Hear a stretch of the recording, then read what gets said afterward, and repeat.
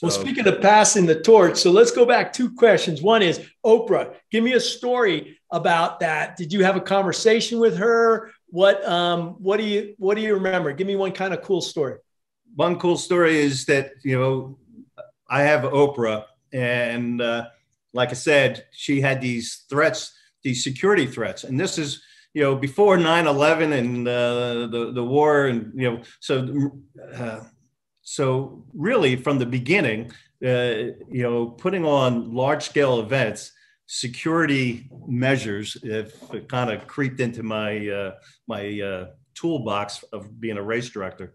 So there was really two things that Oprah wanted. She wanted bib number 40. Yep. Back then, when you signed up, if you were the 40th person, you got bib number 40. You pay your money, you got 41. That's how the system worked. So she would have been like 15,900 something, but she wanted 40. So to the day, I don't know who had 40, but he went to 15,900. Oprah got 40. So that was my first business decision. The second one is that she asked about porta potties, and you got to remember, she's never run a marathon, and wherever she did her running, treadmill or whatever. But if you're a runner, the porta potty issue is right there on top with your training on how do you solve these internal issues that you might have. And how do you solve them? Tell me. Well, we explained to her that there's these things called porta potties, and back then they were probably a lot of them were still made out of wood. Maybe you get a splinter. And I mentioned that the Commandant of the Marine Corps, who's if he needs to use the bathroom that day, he would go to the porta potty. And she's kind of, they're kind of, really her people. I mean, they're kind of looking like she doesn't do porta potties. I'm like, that's all we have, And and then we're like, well, how are we going to take care of her? So they came up with an RV. So they rented an RV. They drove that to the Marine Corps War Memorial. I took a fence, and we put a circular fence around this RV, and then you took about 6 Marines and given them their, Marines follow orders, and we say nobody comes through the fence,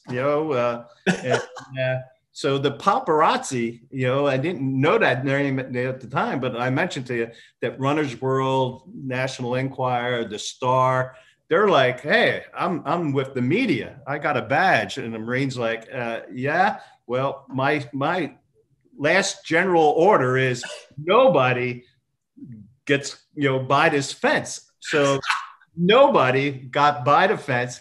Oprah was in the RV, and she's like, looking out the window a couple of times and like, this is unreal. Like, people are like knocking on my door, or, where's the crowd? And there's no crowd, and she couldn't figure out, like, well, where are they? Well, they're on the other side of the perimeter, because inside this fence, when she went out and she could stretch and do whatever she wanted to do, their people were like looking around, like, I said, they're not coming. They won't get in.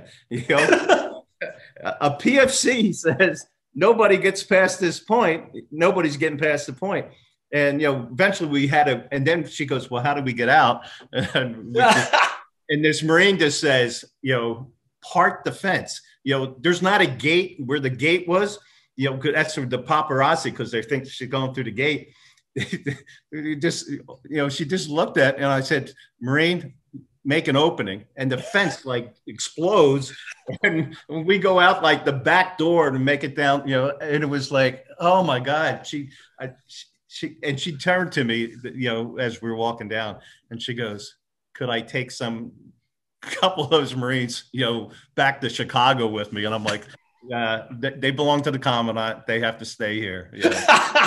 But I think that's probably her first, up close interaction with Marines. And she just couldn't believe that the paparazzi, her life is constantly on their photo and being harassed, I guess. And all I kept telling her is, you're a runner today, and you're a first-time runner, and I just want you to focus on running. Do what you train to do. Allow the Marines to do all the protection. The Marines knew you were out there, and once she started running, she was like any other runner. There was no other special treatment. And I'll give you one other one, because I tell you, it was a nasty day. Oh my God, it was raining. It was nasty. And so as I mentioned, 4 hours, 28 minutes and 15 seconds. So on the finish line, I got to spend a lot of time with Stedman, her boyfriend, partner. And he's a big individual, very tall. And so when she came across the finish line, and she's elated, and she's been rained, she's soaked, and Stedman is under this biggest beach umbrella, and he is dry, and he's doing the boyfriend, come under my umbrella, get dry, or hug or something. And she's like, get the hell out of here. I'm wet, and I can stand in the rain. I don't need no stinking umbrella. And oh my God, we're all in relationships, and and he's thinking he's being the perfect boyfriend holding an umbrella, and she didn't want any part of it. Hey, I think we've all been through that, but that's a classic story.